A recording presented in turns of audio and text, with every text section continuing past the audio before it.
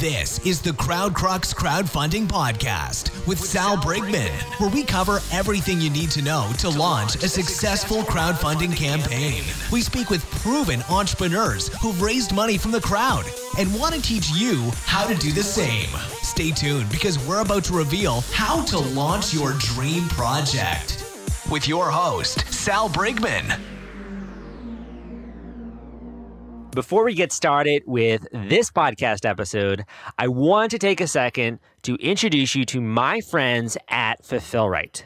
If you need help shipping out your Kickstarter or Indiegogo perks or rewards, Fulfillrite is the absolute best company for you. I've been working with them for a while and I can vouch for their services. They make it dead simple and take all of the headache out of shipping out all of those boxes, all of those orders to your backers and your customers. If you want to check them out, go to fulfillrite.com at fulfillrite.com. What up, crowdfunders? Salvador Briggman here. Welcome back to the Crowdfunding Demystified podcast. On this show, we talk about crowdfunding, how to raise money, Indiegogo, Kickstarter, equity crowdfunding, all that kind of stuff. We also talk about nonprofit fundraising. We talk about real estate crowdfunding sometimes. So there's a lot of elements of crowdfunding that we try to get into. And it's been my goal since I first got into this industry, since 2012, to demystify this process for you, to get into the nitty gritty of how do you launch one of these campaigns, how do you raise money, what's happening behind the scenes. I really tried to make this all easy and step-by-step for you and put this into my guide, the Kickstarter launch formula. So one of the questions I get very common is like, okay, Sal, I know you talk a lot about Kickstarter. Do you actually work for them? No, I don't work for them. And then the second question is like, okay, well, what about Indiegogo? Because I've also heard about that crowdfunding website. And Indiegogo is awesome. Like I do talk about them on this show. I do talk about them in my YouTube channel and my blog, Crowdcrux. But basically, also in the Kickstarter launch formula, I cover Indiegogo, and I also go into the differences between Kickstarter and Indiegogo for those of you out there. So, this is a website that is every single day having successful campaigns, is always bringing in new innovations and new technology, and there are clear benefits to Indiegogo over Kickstarter in many ways. So today, I wanted to interview an entrepreneur who actually raised money successfully on Indiegogo, who's done a six-figure raise on Indiegogo, over $138,000. So you're going to hear from him today, and we're going to get into his strategy, how he was able to do this, how they were able to actually create this product, what that is, a little bit of that kind of information. I think you're going to like that today. Now, the other thing I want to mention is for those of you who are looking for more of a guide, and you've been listening maybe to one or two of my episodes, you're like, okay, I get this, that people are still working this crowdfunding thing, people are raising money every single day, there's a system behind this, like I need to know a little bit more about this. I have a great starting point for you, which is the Kickstarter launch formula. So this book I put together, I wrote, it's the culmination of, since 2012, all of my knowledge, information, strategies, techniques, a lot of really good stuff that will help you and dramatically improve your results if you launch a campaign on Indiegogo or on Kickstarter. So you can go to crowdcrux.com/Kickstarter audio, and you can grab a Audible version of this book. That is crowdcrux.com/Kickstarter audio. crowdcrux.com/Kickstarter audio. That's a great starting point. Other starting points would be check out some of the other podcasts here, some of the other episodes that I put out. Go check out my YouTube channel or my blog. And also, if you want to do one-off coaching, I'll share at the end of this podcast episode how you can book me for a one-off coaching session. I think you guys are going to like this episode, particularly if you've created a physical product and are wondering how to raise six figures on Kickstarter. It's coming up right after this. Hey guys, welcome back to the Crowdfunding Demystified podcast. Today we're talking with a successful Indiegogo campaign owner who's raised over $100,000 off of a $50,000 goal. 9 days left to go. This product is also really unique. It's a Smart Padlock, which I'll let him tell you a little bit more about it. And also, I want to get into, when it comes to Indiegogo, how does this compare to Kickstarter and some of the other crowdfunding platforms that are out there? Matthew, welcome to the show. Hi, nice to be here. Thank you, Salvador. Do you think you could tell the listeners a little bit about the product that you've created, who it's for, what does it do, what can they use it for? Yeah, so we at igloohome have created a smart padlock that we're launching hopefully in the Q1 of 2019. So what it's for is it's riding off of what we already do successfully with our other locks and security products. Where our company started about 3 years ago, back in August of 2015. And long story short is we made smart access easy by using algorithms instead of connecting by Wi-Fi to create codes from the cloud using the mobile app. So given the success we've had with Airbnb and other places, people really gravitated towards our product and say, hey, it's great to have a door lock, but I don't need a door lock. I wanted to secure my bike. I wanted to secure, a shed. We actually had some logistics company reach out to us and say, hey, we were looking for a better, more secure solution in a form of a padlock. So, that's how we jumped into it and said we weren't sure. And so we were doing a lot of stuff around the entryways with our key box, with our two other door locks. But we're like, okay. And so we studied it a bit, and that was one of the reasons why we wanted to go on Indiegogo. Since we had been around already, we got a pretty good idea from it. Yeah. So did you join the company? Were you there at the very beginning, or like when did you come into the project? So this particular smart padlock project we started about over 6 months ago. I would say conversations even before that.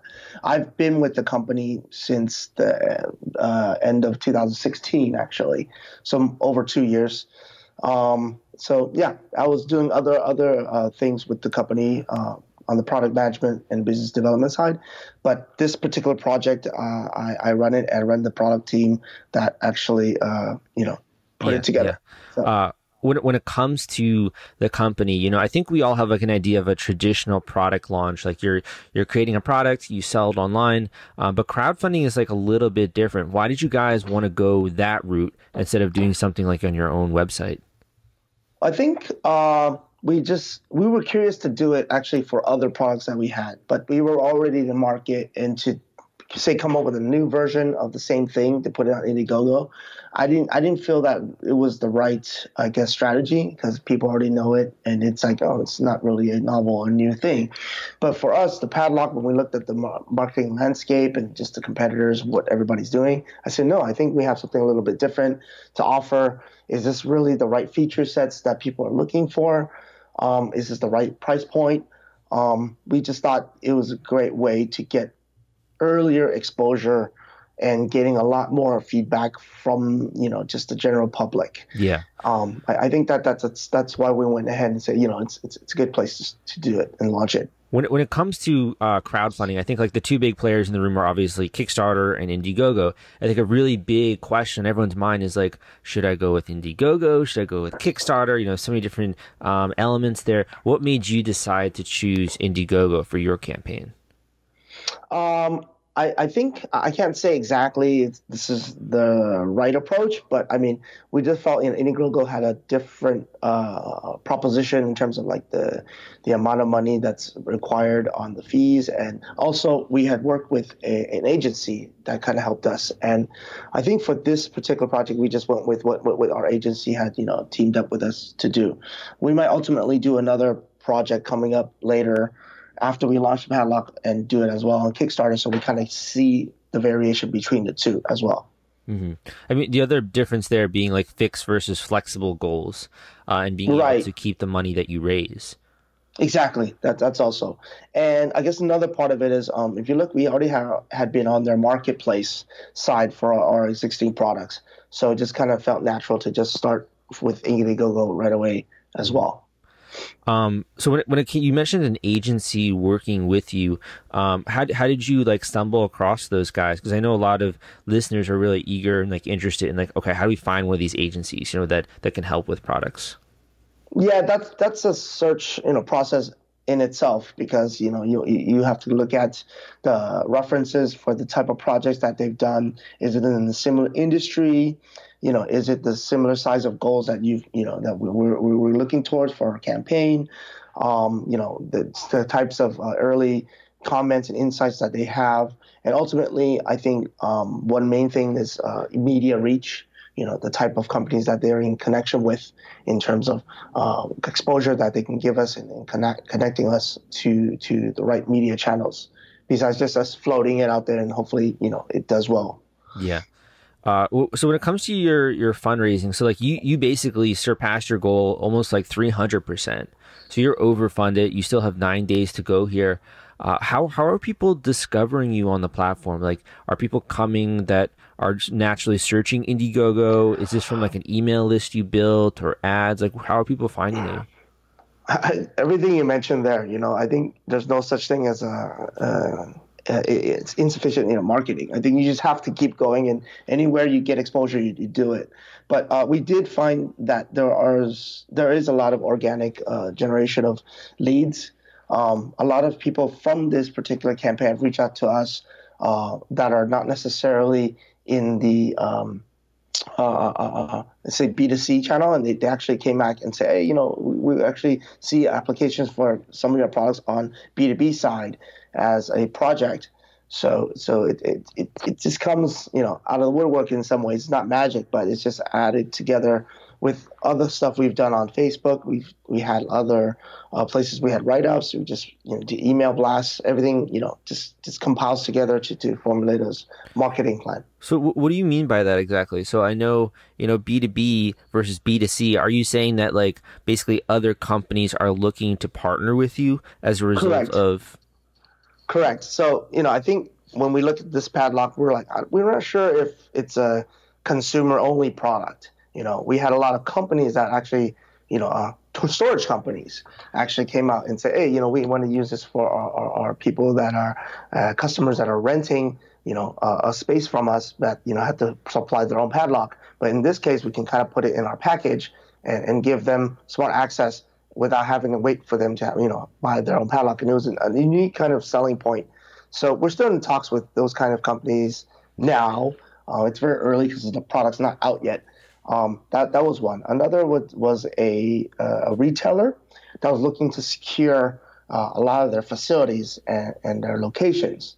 And so that was one that we wouldn't have thought if we weren't on Indiegogo that we could, reach. If we just walked up to them, they wouldn't, necessarily, we would know they'd have a need and they wouldn't have known that this product existed. The other thing you get feedback on is like your pricing, because you're putting this product out there into the world. Obviously, you can connect with retailers, you can connect with other potential like business leads and such, but you also get like direct feedback on your pricing and whether or not people like it. They can leave comments. That is true. The packages that we have up there, the list price is $109 as the list price, and then it goes all the way down with the perks and early bird specials. It's $69 plus shipping for one. So, and then we did two for $129. So it's just a good way to see where people kind of take the product on. Most people probably just take one, but for us to kind of just get some attention, I think we want to have a different packages out there as well to have a selection. Did you find anything to be surprising about this launch? Like, did you guys think you would raise, $137,000? Did you think that people would gravitate to the rewards that they did? Was there anything surprising about the launch? I would say the organic leads that we get. I think we weren't expecting that. I wouldn't say it blew up, but not necessarily from the channels that we were getting a lot of feedback from. The ramp was quite fast in the first week, and that was good. So that was something we were hoping for, but it happens, and it obviously is still a nice surprise. Yes.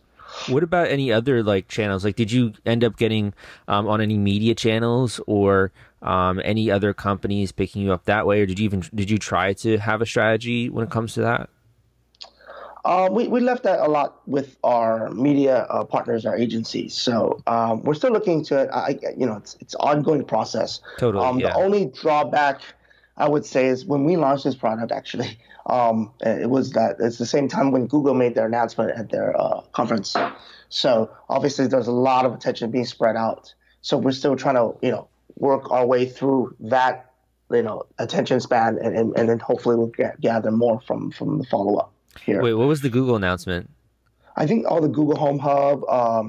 They had a bunch of new the phone, the Google Pixel 3. You can't really compete. You can't compete with the phone that a major flagship phone that just came out for the year. So. Yeah, that's true. So that consumed, I guess, a little bit of attention there. Yes. So basically, like for you, I mean, this is kind of a dumb question, but you're basically like the VP of product. So that means that you've put a lot of thought into the actual designing of this product. Is that right? That's correct. I come from a security background, so I've worked a lot with different types of padlocks, mechanical ones over the last 10, 15 years. So given what we could do as a company at Igloo Home and the technology that we had at our disposal, it was just really nice to be able to deploy this technology in this product, because there are no ones that existed before in a pin code format with algorithm codes that you can create remotely without being next to the lock. A lot of them you have to be next to it, or they just don't have this feature at all. I had to interrupt this podcast episode because I want to introduce you to my friends at The Gadget Flow. Their product discovery platform reaches 22 million people per month. They've helped more than 5,000 crowdfunding campaigns thus far, and they have a social media following of more than 700,000 followers. If you want to gain access to their marketplace and list your own product, you can go to thegadgetflow.com/submit and list your project today.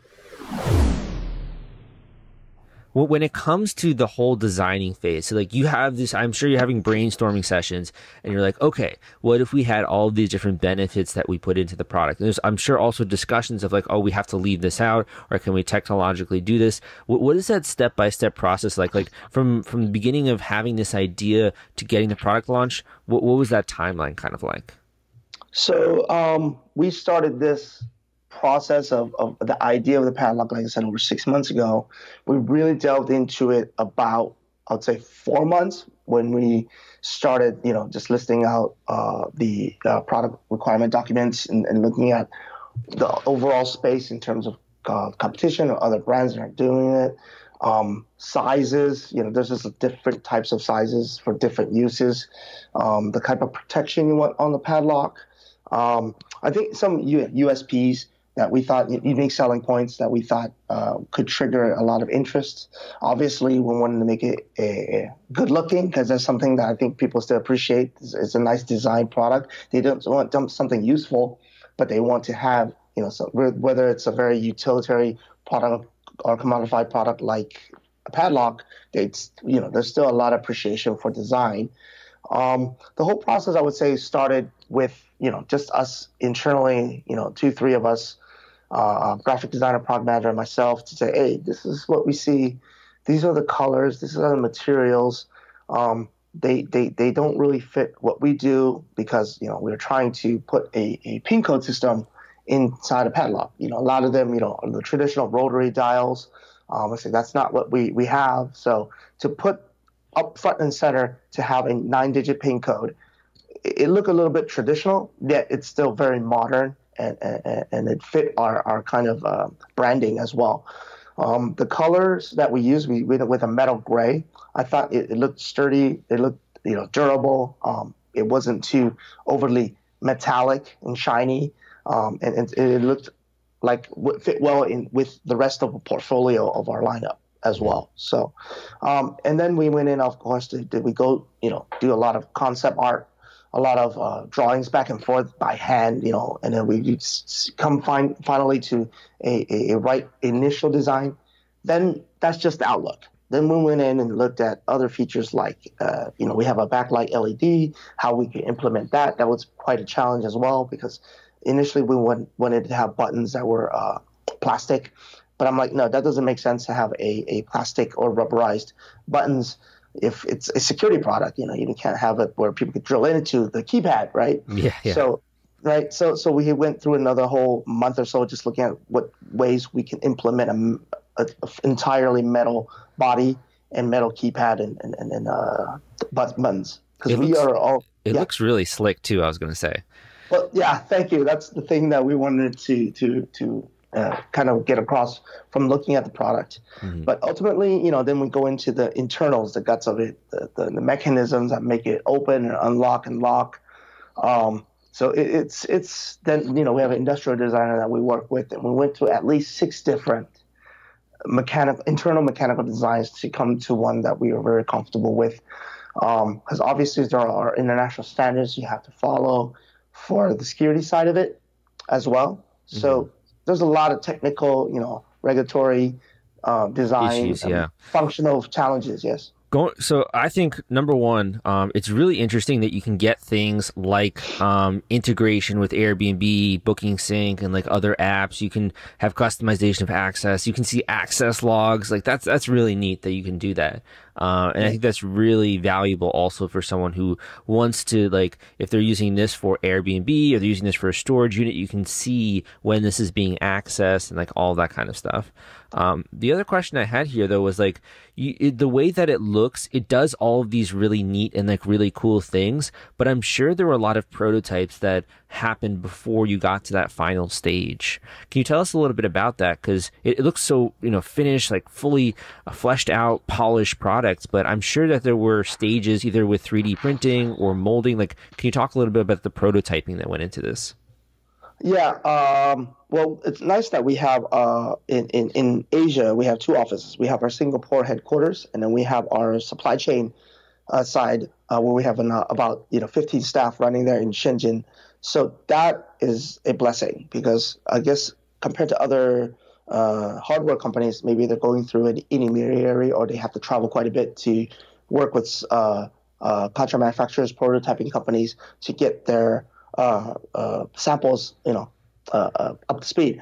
But for us, it was quite a seamless process because we're physically there all the time, every day. We have an office, so it just made life a lot easier. Even though I'm based in California, I have to travel a bit, but it's okay. So I think the iterations that we went through, to speak on what you're asking, I think what it was is just looking and looking at the initial design, making the early prototypes, and not commit ourselves to a certain look until we actually saw different stages of design. I think we went to 6 drafts of the CAD design of the mechanism, and then 4 physical samples, that we kept fine-tuning. That's why it took us nearly 8 months to get to this point. Yes. Yeah, so a lot of iterations there. And also imagine just getting a sense of like, what is the size of this thing going to be? How is this going to feel in your hand? All those like little things you don't really think about, but that really go into a product design. Yeah, one thing I really liked that I'd say I really pushed for was initially the back of the padlock. It was very flat and square. It was just round from the front face that you look at it now. But I was really looking to make it curved in the back. And that was a design challenge because you have a lot of components inside without making it too thick. Because I wanted to feel like, when you're holding it in your hand, it's like almost like you're holding an egg. So that was a very ergonomic feel. And so you see in a lot of our images, we show the product being held in hand, especially when it's latched onto something that's a natural motion. And then you would use your thumb to, go across the keypad. And I think that whole, user experience is something maybe when they actually use it would be something that a lot of people would appreciate. Because when we had a more cornered backside, the whole thing's metal, it just felt not as natural. So those kind of little things were some of the changes we made over time. A lot of the stuff that happens behind the scenes. I'm speaking to the crowdfunders in the audience who have already launched a Kickstarter campaign, or have actually even successfully run a campaign. And the reason is, I think you will understand this pain point most. And that is, when you finally do raise money on Kickstarter or Indiegogo, the hardest part is not collecting the cash. The hardest part is shipping out all of those perks and rewards to your backers. It is a nightmare, my friends. It's a lot of spreadsheets, it's a lot of headache, and it's a lot of stress. That's why I recommend BackerKit. If you have not heard of BackerKit, they help you collect surveys, they help you collect data, and the entire fulfillment process is just so much easier and so many less spreadsheets when you use their software. You can check them out at backerkit.com and use CrowdCrux for a special discount. I'm curious here. So I think you've had a very successful campaign, incredibly beautiful products. Would you have done anything differently with the launch specifically? Would you have spent more time on, gathering emails, or spent more on advertising or anything like that? Would you have done anything differently with the launch? No, I think I can't say it was perfect, but I think what we've implemented so far, we're very happy with. Obviously, I would say one of the challenges is getting the right videos. Luckily, we had a very excellent videographer, a video company that was experienced in this space, doing a lot of these campaign videos. So they came up with a lot of marketing assets for us that you see on the page that was very useful. But I would say if I had to change something, we would have done it earlier, because it was quite a rush, and they did it in less than, I would say, the whole turnaround time from was the script to the actual finished video and shooting everything and selecting the talent. It was less than a month, which is wow, that's really fast. Yeah, and we did it mostly all in a day or two shooting, and I would say within 5 days of a couple rounds of edits. Oh my! So we didn't know. Yeah, I would say that was quite a rush, but it was a lot of work. That must have been like 16-hour days, 12-hour days there. I think more for the videographer than us, but I mean, we're the ones looking at the edits and going back and forth a bit. But it came out okay. But we should have planned it a little bit, further in advance. But it's tough because we didn't have the right prototypes. So we couldn't do it 2 months in advance of the campaign, Mm-hmm. So we literally got the video in like a week before the campaign launch. So that was quite a tight schedule. I would have changed a little bit of that deadline around. Yeah, definitely. I just have one or two more questions for you. Yes. One also, I want to get a sense of you, having designed this product, and now it's going to be in the hands of people around the world. People have seen your video, they've seen your work. What does that feel like? I'm sure you've obviously created products before, but having this like very public nature of it and the designs into it, what does it feel like as a product designer? Well, I think it's very validating.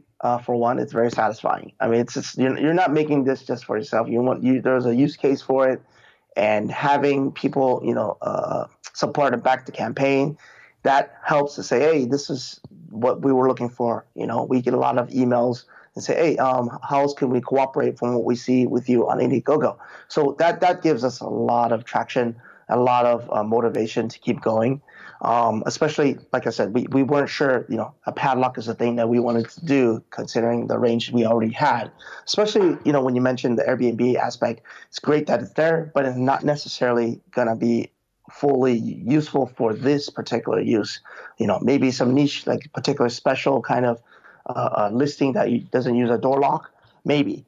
But this gives us a lot of exposure that we were very happy with. So, yeah. Mm-hmm.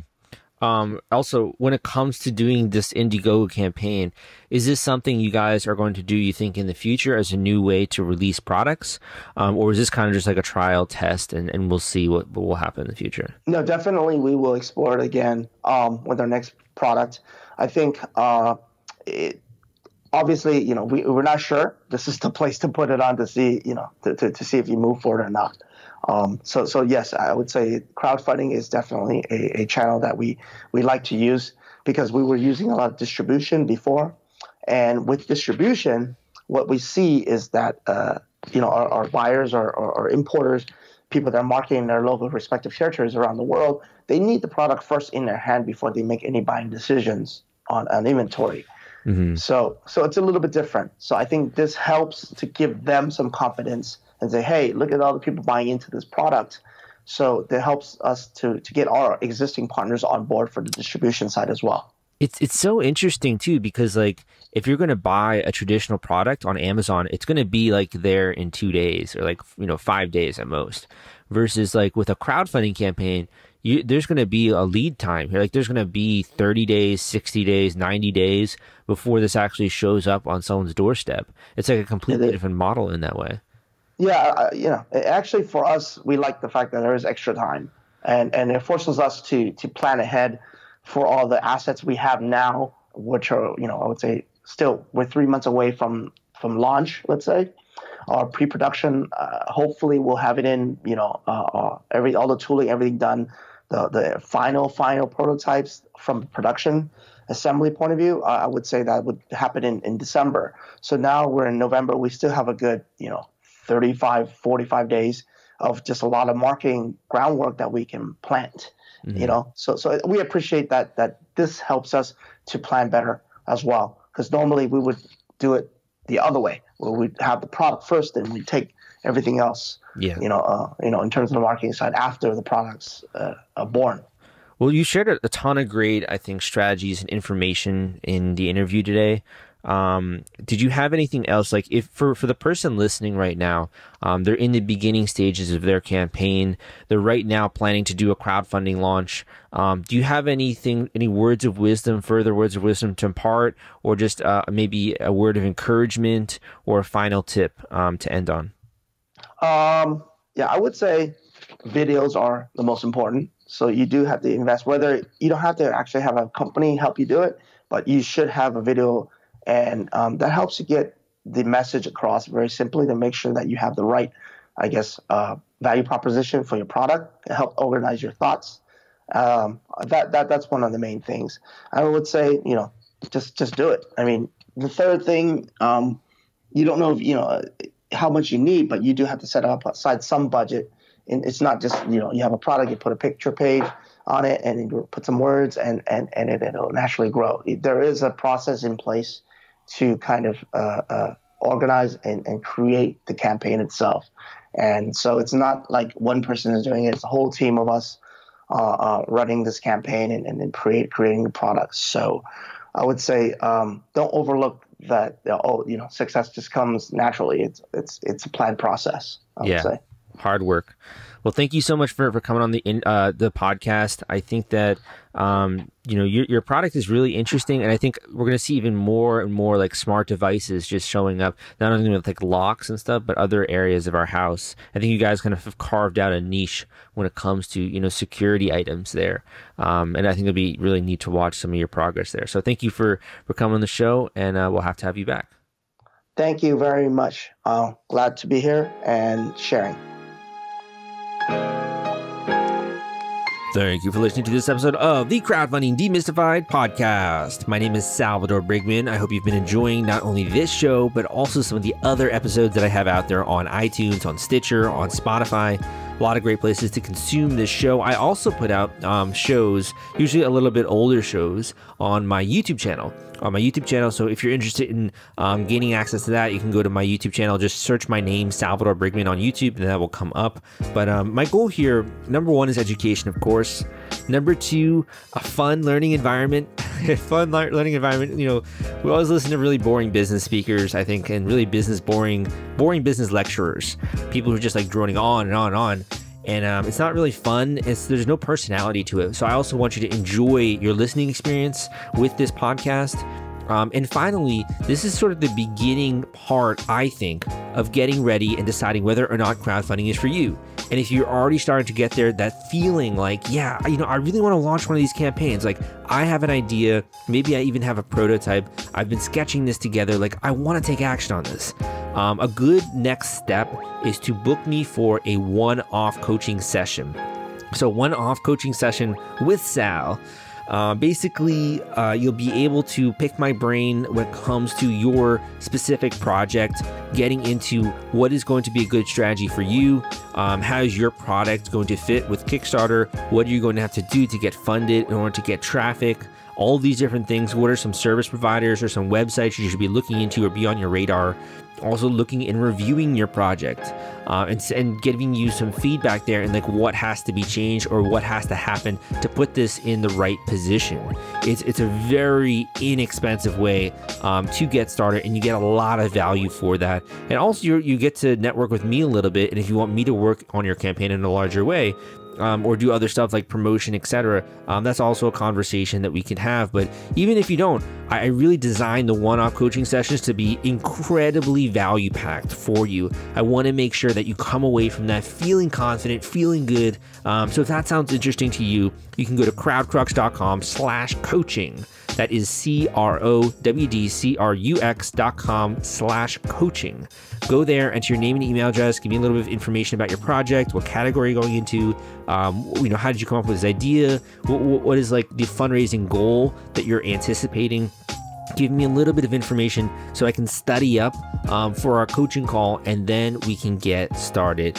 Thank you so much for listening to today's episode. It is listeners just like you that make me want to come to work every day. I love working with new products and also hearing some of the feedback from some of the listeners. So thank you so much, and I hope you enjoy some of the other episodes out there.